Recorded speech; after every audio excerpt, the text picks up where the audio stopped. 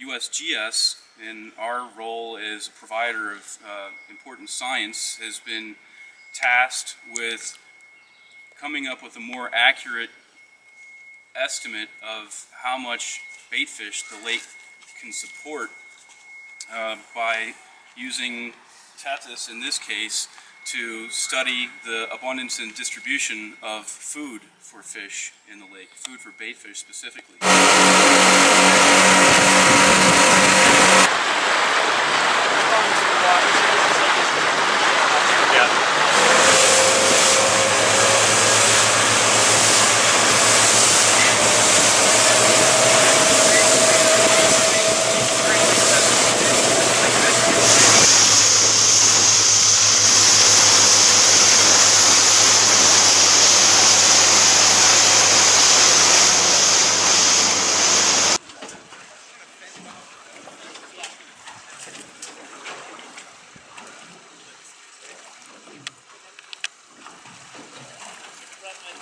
Reminds me of bringing sturgeon on board.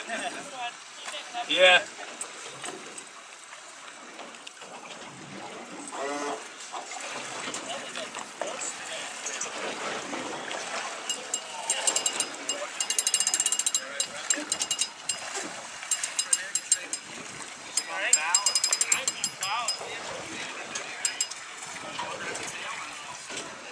See, they haven't even started lifting it. Look at the boat's lifting. Well, yeah, they've got everybody on one side. 5 people on one side of the boat. 6. He's in on Wednesday. Oh, he'll respond eventually. Oh, yeah. At least he didn't post it. Oh, no, I wouldn't do that.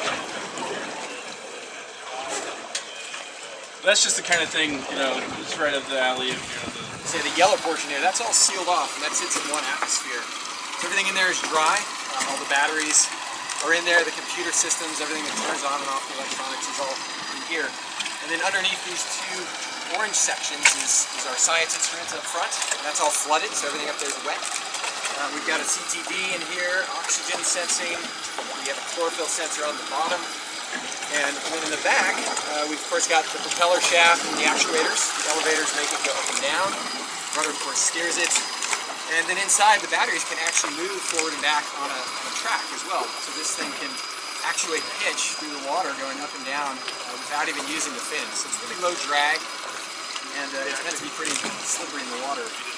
And here we've got our communications mast. We've got GPS, Iridium satellite in the mast.